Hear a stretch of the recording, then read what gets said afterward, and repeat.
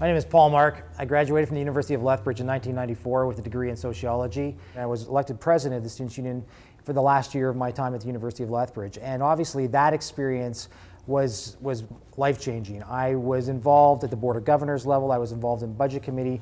I got to do things that no other student was allowed to do. And I got an opportunity to participate in the life and the ebb and flow of the university in a way that I never otherwise would have got to do as well.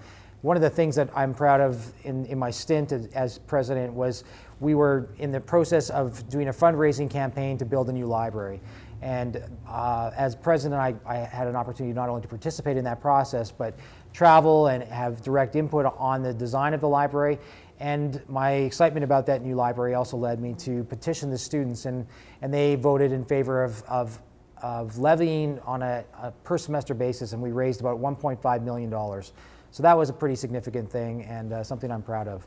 In 2006, I started my own company, Transcend Coffee. And starting my own company has been a huge challenge, and it's forced me to draw upon all my experience, and particularly upon my experience, I think, which was first and most poignantly formatted in me back in the U of L days.